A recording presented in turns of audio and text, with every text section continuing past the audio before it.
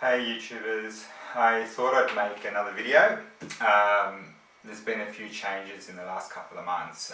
We've had some pretty hot weather here in Australia, and to be quite honest with you, since I bought the telescope I've only taken it out once, and that was just in the first week.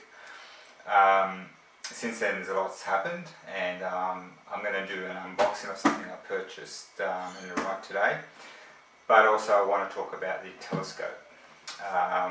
Now, we'll go to the telescope first. Now, my first video was about the Skywatcher 1000mm. One thing I didn't realise was how big this telescope is, which made things worse when you added the EQ5. Now, I don't regret getting the EQ5. I also bought a motor for it as well, so it can track, and a polar alignment scope that sits inside the head of the EQ5. But I haven't taken it out and polar aligned it because just the weather's been too hot. Now we're in autumn now, so I can feel the weather cooling down. It is a little bit warm today, but it's going to get really cold over the next month or so, which means it'll be far more exciting to actually take a telescope out. So what happened to the 1000mm? Well, I couldn't sleep for a couple of weeks because I knew that little voice was going on in my head saying this is way too big, you didn't need to get a telescope this big. So I emailed Oz Hut and I said, look, can I return it? I don't mind paying a surcharge. And they said, yeah, no worries. And I said, look, what I want to do is buy a more expensive telescope that's actually shorter. And this is it. So this is the ED80, but it's actually got better glass in it. It's actually a much better telescope, and it's got a few extra things. So I just want to quickly show it to you, because once this arrived, after the other one came back, I was stoked. But then we had the EQ5 problem, and I'll go to that, and that's what this box is for. Anyway, so I might just turn this here like that.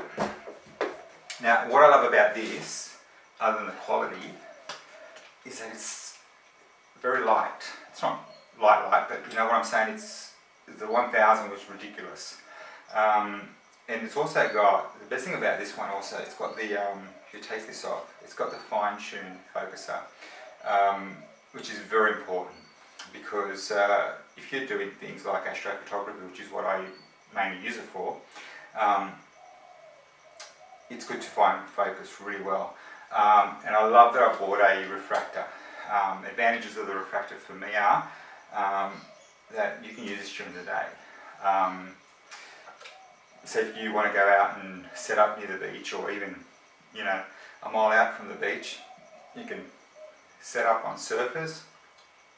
People surfing and doing things like that. Well, I haven't done that yet, but like I said, there are plenty of things I've planned to do with it, but at the moment I've only used it once, and I set it up on the EQ5. Now the EQ5 is very laborious because it's an equatorial mount, and it's massive and it's heavy, and it was meant for the 1000mm. I don't want to have to lug this EQ5 out there just to take a few shots of the moon, which I like to do, or even to find Saturn or Neptune or one of the other large planets. It's got the hood on it, just like the other one, except it's a smaller version, better glass. It actually does come with a finder scope. I think it's exactly the same finder scope as 1000mm. It comes with a case as well. Interesting thing about the case though, my case was actually damaged a little bit, and they sent me 2 eyepieces as a sorry. So over $100 worth of eyepieces, and they were colossal ones too. So now I've got, this came with it, so this is a 2-inch. When you use that in astrophotography, the image goes upside down, so I try not to use that. I just put the camera straight on the back of this. And I do have an attachment for it. That's not really the attachment, well it is and it isn't. That is for the camera. But there's a longer one. You need to actually have an extension tube, otherwise you'll find that you'll be focusing, you won't get focal point actually. Now the eyepiece that this comes with is a good eye relief. This is a 28mm. As you can see, it's massive, but the image of the moon is razor sharp, and there's no chromatic aberration, which is that colouring around the moon. If there is, it's subtle, it's almost non-existent, whereas with the 1000mm it was quite obvious of the chromatic aberration. And so that's why I'm really pleased that they let me return the 1000mm and get the ED80. Still see nebulas and stuff with this anyway. Obviously if you're going to do things like that, you need the EQ5 equatorial mount, because you've got to track things like that, because you've got a long aperture. But when you're taking photos of the moon, there's so much light, you just got fast shutter speeds. However, if you do want to, I think, take planets like say Saturn, which I'm looking forward to. Saturn is going to be a little bit more visible a little bit more often as the middle of the year comes through. So I'll be excited, and I'll definitely post a video once I get Saturn and take photos of it. I'll also post photos and when I do the moon finally. I just missed the super moon, it was cloudy, didn't even have this. So this is another tripod, and I'll go to that now. So yeah, totally recommend the ED80. The image quality is amazing. When I do start taking some photos of the moon, I will post them in a video, but at the moment I just want to show it to you. So let's go to the unboxing. So what's this? This is an old azimuth mount, and it's one of the new ones that they came out in the last 12 months. I'm pretty sure it's a new type of mount, and I was frustrated with the EQ5 because I knew that there was a few nights during the past month or so that I wanted just to go out and take photos of the moon, and then it was just, you know, putting just the head of the EQ5 is well over 10 kilos. If you're in America, you can work out how many pounds that is, but 10 kilos plus is heavy, and I found it really frustrating. So I did some research, and lo and behold, Skywatcher had these tripods, now alt azimuth. Now the good thing about alt azimuth is, particularly this one, you go around 360, left and right, up and down, moves around very easily. I can't remember what model number this was. This is the AZ5 mount, so you can look it up and you'll see what I'm talking about. So it's a box within a box here. I've just put the one box here, this was a box within a box. So the alt azimuth mount. Now, obviously I got it because it's very versatile. It weighs less than 5 kilos.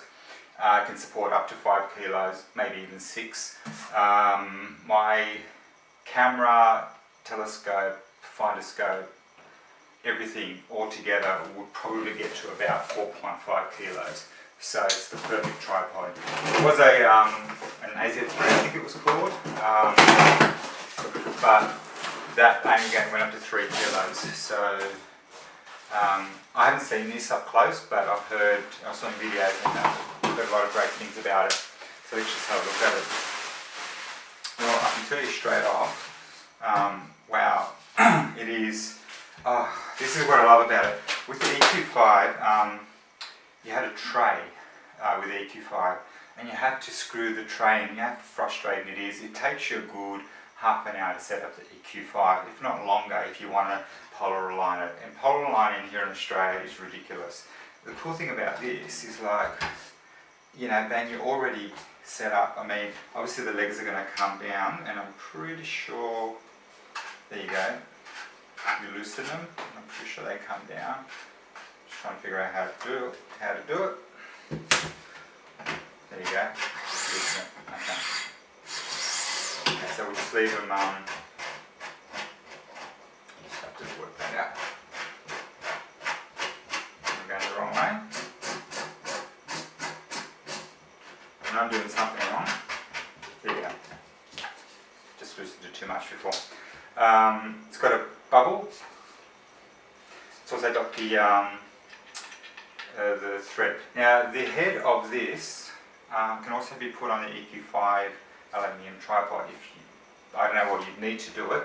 I know that the EQ5 tripod may be a little bit bulky and stronger. I love this because on the video you could tell all they said was just to put it on and then twist it. So you put it on, and I'm pretty sure you lower it, and there you go. Oh, I hope you can see this in the video. There you go. Bang. So that's a lot easier to do than fill it in with screws and that, especially if you're out in the dark. So this weighs nothing. I mean, honestly, like 2 fingers. But it's strong, it's aluminium, and it's going to hold the head.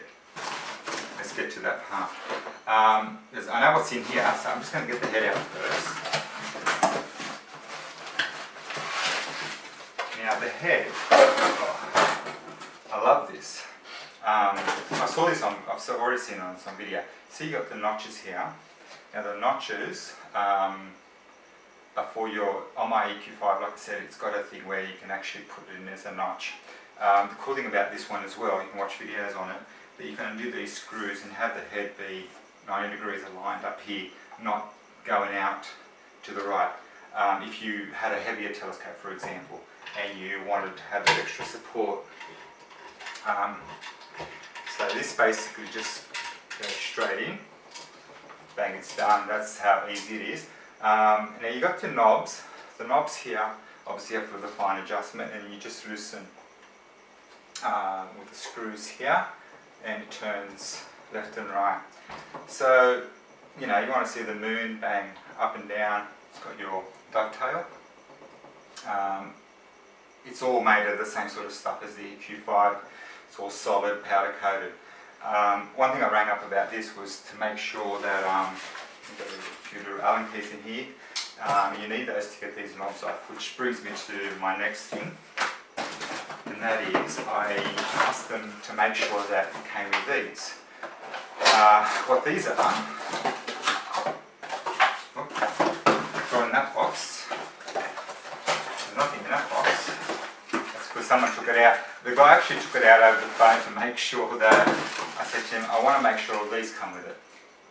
Because I think, although it's ideal to have these, I like the idea of having them stick away and just be a little bit more. So I would definitely be taking those off, and they go on with a Phillips head screwdriver, not a little fiddly Allen key. But I think once these are on, I probably would leave the longer arms on just permanently. If I found that the longer arms were a pain, or I'd leave the shorter arms on. But I love the fact that you got both. And I love, and I should just turn around this way, have this in camera view. You can see what I'm talking about. Like, if the weight of the telescope was too, like you had a bigger one and you're worried it was going to do that, but you'd always put a bit of a tip from photography. You always had that long leg, so that way, you know, it could never go up this way. Or some people may disagree and say this, but I think that's a lot easier to tip, because if you do it this way, you've got that 1 cent a bit. It's not as easy to tip. It's always easy to tip this way. You can't tip it. So always a longer leg in line with the back of the telescope. But be mindful as you're spinning it around, then you get that vulnerability once you get to this position. But it's a pretty sturdy telescope. Now if you are worried about it tipping over, like I said, those 2 screws come off, and you can turn this, you can have it like, so all the weight just comes straight down. Don't know if it's going to be necessary. I mean, like I said, I'll be able to tell once the telescope is on whether or not, there seems to be a lot of empty boxes here, and I'm just trying to work out why. I know what does come with it, and yeah, well, oh yeah, there's another box that's got something in it. I'm trying to figure out what's in this box. I've got the arms, I've got the head, everything's here. I'm starting to get a bit curious right now as to what's in this box. I'm trying to guess without... I know it's in it. It's the extension. Alright. Trying to figure out. And I'm very pleased about this as well. This is a solid extension. And what happens here is you would take this off and you would put that on, and that screws underneath, and then you can screw the head. So basically you've got that sitting up a little bit high. If you need it, it's a good option to have. So this did cost $360, I think, Australian. So definitely recommend this. This is the sort of thing that you want to have if you want to just kind of be able to pop out really quickly. Even with the head, as you can see, I can't even do this with one arm with the EQ5 head. It's just ridiculous. And this whole tripod, is excellent, that you can just do that. In fact, you can even leave the head on there and just carry it out. And the good thing about it is, because unlike the other one we go put the screws, pretty sure, there you go, you'd probably just leave it on there like this if you wanted to. And then you can just kind of carry that so you can get it through the door and everything. And then when you go outside, you know, the rest is easy. Really looking forward to using it anyway. That's it, that's the video, and I hope you enjoyed it. Post any questions. I'm going to wait for a really cool cloudless night and set up the camera and this tripod and take some photos of, well, the moon to start with, and who knows, maybe some of the planets as well. See how we go. See ya.